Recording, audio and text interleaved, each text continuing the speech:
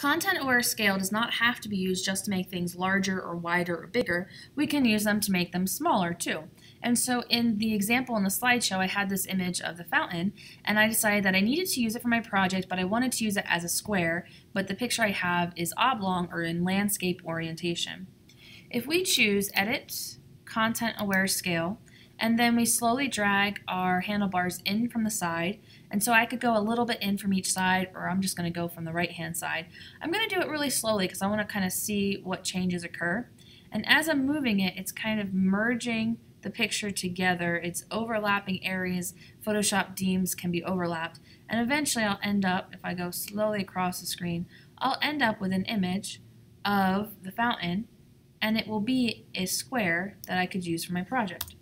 And so now I can compare the square to the fountain, and there's not a lot of noticeable change. It's a little thinner, but it's much better than the example that we had in the slideshow. If you remember that example here, you can see that if I squeeze it, if I just drag it and push it to the left, I get a tall, skinny fountain. But if I use content-aware scale to do that, then I can move it across. And just like we did for the statue, you could make a selection of the fountain and say, this is the most important thing, try not to destroy this. Or you could make a selection of some aspect of the fountain. Let's say that the tower is the most important part. You could select that and say, don't mess that up, Photoshop. If you have to distort something around it.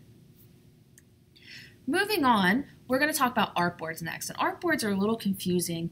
We use them a lot in Adobe Illustrator. We don't use them in InDesign. And in Photoshop, we have the option to use them or not use them, and it usually gets a little confusing. And so we need to use artboards for different things in Photoshop. Specifically, there's going to be a project in your class where you have to use artboards. But in general, you should start to become aware of when you would want to use artboards. A Photoshop document with artboards works differently than traditional Photoshop documents. The easiest way to think about an artboard is to picture a bulletin board or a flat surface that has many sheets of paper posted on it. One sheet might have an illustration you started last week, while another might have thumbnail sketches for a logo you are working on. Both need to be front and center on your desk since you're currently working on both items, but they are different, so you'll want to keep them separate. And so artboards are kind of like those individual sheets of paper that you have on your workspace. You're working on different things on different parts of your desk, but they all kind of go together, but you still want to keep them separate for some reason or in some way. Artboards in Photoshop allow users to work on multiple, usually similar things while keeping them separate. It is as if they are on different pages, but since Photoshop and Illustrator can't handle multiple page documents, we use artboards instead. Before we jump over to Photoshop and we start demonstrating how you would create artboards, it's important that you know kind of some things that are possible with artboards. And so first, each artboard can have multiple layers to it. And so in my example here, I have two artboards. You're only seeing one artboard in the screenshot, but on the layers panel, you can see I have two. And each artboard can have its own layers. And so you can kind of think of them as their own individual documents, but you can see them at the same time on your workspace. Artboards can have a colored or a transparent background just like your document would, because each layer would have its own color applied to it. The backgrounds for each artboard can be different, and so if artboard 1 has an opaque white background, artboard 2 does not have to have that same background. You could have a transparent background for artboard number 2. Artboards can be exported to new files, and so if you're working with artboards and you're using it to kind of see what you're working on side by side, in web design they use artboards to come up with different layouts for different platforms. And so if you're designing something for a phone, you might have an artboard for all the different types of phones and the aspect ratio of those phones that you might be designing for. Once you have those artboards, you could then export your artboards to new files. And so if I have 12 artboards, I could take artboard number 6 and say, that's the one I'm going to move forward with, and I can export it to its own individual document. It can be a JPEG, a PDF, a PSD file. There's actually a lot of options, and I'll show you when we jump over to Photoshop. And then it is difficult to control print settings when using artboards in Photoshop, so it is recommended each artboard be exported to its own file before printing. And so I would recommend exporting to a print file format before printing, and that could be a PDF or your own Photoshop file. A TIFF file would be an appropriate print file format, etc. Artboards can be created when a document is created or by adding new artboards to an existing document, whether the existing document was created as an artboard document or without artboards. The new document dialog box is slightly different for all versions of Photoshop, so no matter what version you are using, I think it's about CS6 or newer, you'll simply need to find the Artboards checkbox to create a document with Artboards. And so the checkbox might be on the visual homepage when you're creating your document, or you might have it on a drop-down menu like I have in my screenshot here, where instead of choosing art and illustration or mobile app design, I simply choose that I want to create a document using Artboards. Whatever version of Photoshop you're in, you have to figure out where that is, because it changes. I don't want to say it changes every day, but when Photoshop is updated, they might change where that is, or your view preferences on how you view your new document dialog box versus my preference settings might be different. And so it is your responsibility to figure out where that checkbox would be. And you can do it by just kind of scrolling around and looking inside your new document dialog box. You can also create an artboard by using the layer menu. And if you go to the layer menu, new, you can create a new layer from the background, a group, etc. But you can also create a new artboard. And so in this example, I would be creating, maybe I'm creating a stationery package for something. And so I have an artboard for the letterhead, for the envelope, and now I'm making an artboard for a business card. And so I gave it a name and I gave it a size. I want it to be exactly the size of a business card. In this example, it would be 3.5 by 2 inches. And you can see that when I create multiple artboards in my document, the layers panel will show me that I have a business card artboard, an envelope artboard, and a letterhead. Yours might say artboard 1, artboard 2, and artboard 3. I just named mine. And then beneath it, you can see that each one of these has one layer. But they could have multiple layers. I could have 45 business card layers on the business card artboard. What is important is that now visually I could stack these separate air quotes pages next to each other so I can see them and see how they would interact or look together. And so I'm using this as a print example with a letterhead, a business card, and envelope, and this is something very similar to what you might create in Adobe Illustrator if you were creating a stationery package. But you could do this for web design, right? So you could create all the different variations of the user interface for a phone, for an iPhone 6, an iPhone 10, Android devices. I have a Google Pixel phone. You could create one that says Google Pixel. I have the original, not the second version, etc. And you could create all the different variations and see them side by side. And so let's jump over to Photoshop and let's talk about that. And so I just have the same document open that I had for the previous video. And so I'm going to start by showing you how to add artboards to this document. So if for some reason I wanted to start working with artboards, I could go to the layer menu and I could choose new and I could choose artboard. And then this document that doesn't have any artboards would magically be able to be used with artboards. Now I don't like to do that. I don't like to have my document and then add artboards to it. I think it gets confusing. And so my recommendation is to start off by creating a document. If we choose File, New, you'll get your new document dialog box, and you'll see that this new document dialog box is different than the one in the slideshow because this is at school and the one in the slideshow I screen captured at home. And so all of your new document dialog boxes are going to be slightly different depending on your version of Photoshop or even the settings that you have that say what type of new document dialog box you'd like to see. But either way, no matter what version you have, or anyway, no matter what version you have, you need to figure out how to create a document with artboards. And so if we're looking at the slideshow, the new document dialog box has a drop down that says what type of document would you like to create, and you'd say I want one with artboards. If you have the new document dialog box that I have, you have to make decisions. And so most of the times you're going to find the artboard option either under the Advanced tab, depending on your version of Photoshop, or up here there is an Artboards checkbox where it says Orientation Artboards. And no matter what I create now, if I choose to create with artboards, my document will have an artboard. I'm going to work with inches so that I could make, maybe I'm trying to make postcards for something.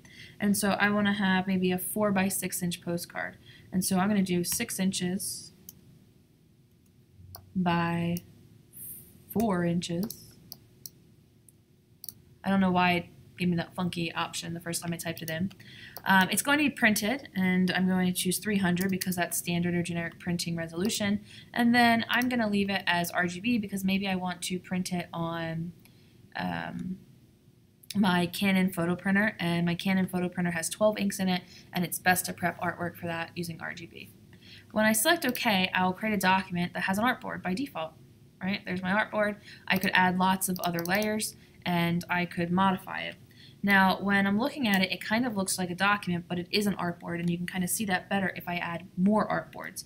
And so if I zoom out here and I try to create new artboards, you can, so see when I selected artboards, you have a plus sign. I could add a new artboard by clicking, and you could add lots of other artboards. I'm going to undo that. I'm going to do it manually so I can choose the size. And so if you go to the layer menu and choose new, instead of creating new layers, I'm going to choose to create a new artboard. I'll zoom in there if you were writing down the steps to get there. And when you create a new artboard, you can give it a name. And so let's do the stationery example again. So I'm going to make a letterhead. I want it to be, and it's in pixels right now because a lot of times when you work with artboard, you're working with digital outputs, but you don't have to work in pixels. I can make this 8.5 IN for inches by 11 IN and select OK. And you can see it's bigger because the first one we created, that was a 6 across by 4 inch tall postcard, right? And so I'm going to move this, but you'll notice that if you try to drag it, it won't drag. With the move tool selected, if you hold down the command or the control key, then you can move your artboards, which is kind of fun, and you can position them where you need them to go. And so maybe I'll move this one up to make it look nicer. You can create another artboard for your business card, so you can choose layer, new, and then artboard. And this time we can call it business card. And business cards are 3.5 IN by 2 IN. And then it put it on the middle of the screen, and so I'm going to turn off, where did it go? I'm going to turn off the other one so I can see where it's at, and now I can turn it back on. If we change to the move tool, and then you hold down your command or your control key, we can take this and nest it underneath here. And you can make, let's move it down some. Maybe we'll put it over there. And then maybe we'll take this guy and put him over here so it looks prettier. And put him over here too. You could make an envelope if you want to continue with that, but now you have multiple artboards and you can work with them for your project. Each of your artboards can have its own layer on it, and so you can add multiple layers for each artboard, just like pretend they're their own documents, but you're trying to work on them side by side so you can see how they would interact. You're going to have to do this for one of the projects in our class, and so for our class, you have to choose to make either an album cover, like a vinyl record album cover, or you have to make a book cover. And so when you're doing that, when you create your document, you're going to create a new document that has artboards. So make sure the artboards is selected. And then I'm just going to create one artboard, and then I can always add more to it, right? And so I'm creating a design for print because we're going to print a book or we're going to print an album cover. I will make it with artboards, and I want to make it a specific size. And so if this was a book, let's say that the book is 6 inches across and 8 inches tall. I want it to be 300. I'm still going to leave it in RGB because our projects in ART 1280 are going to be printed on a photo printer, and RGB is an appropriate color mode for that particular printer. When I select create, I'll get one artboard, and that's fine, but I need a front and a back cover and a spine. And so you can duplicate this if you select the artboard and you choose the second tool down on your tools panel. It's the artboard tool. You'll get these little plus signs, and you could say I need another one, right? So now I have 2 artboards, but you also need a spine. And so to create the spine, you could select the artboard tool and hit new, and then you could go back and you could select your existing artboard and you could make it thinner, or you could create them using the layer menu, new, and create artboard. Whatever you do when you submit your project to us, you need to make sure that it's presentable, right? Like this doesn't make too much sense because I can't see if it's the front cover or the back cover, and they're really far apart, and so you probably want to stack them nicely and neatly next to one another. And so now the right hand side would be the front cover, then you'd have the spine and the back cover, and you can design the entire thing all in one document, but I can still keep the front, the back, and the spine separate for whatever my output needs might be. Okay, artboard's a little hard to kind of grasp when you first start using them, and so I would like you to create a new document that has multiple artboards, and I would like you to rename those artboards so that they are for a business card, a letterhead, and an envelope. And if you don't want to do that, you can do them for an Android device, an Apple device, and a Google phone device, which is also Android, and you can pretend that you're designing user interfaces for web. Whatever you do, I want to make sure that you can create them, and you can create them to the size that you need them to be, because you will have to do that for one of the projects in ART 1280. Please don't move on to the next video until you've gotten this down, and if you have trouble, you should email your teacher, because this is one of those things that you definitely need to know how to do, and it's not one of those things where it will be optional to use it in the future.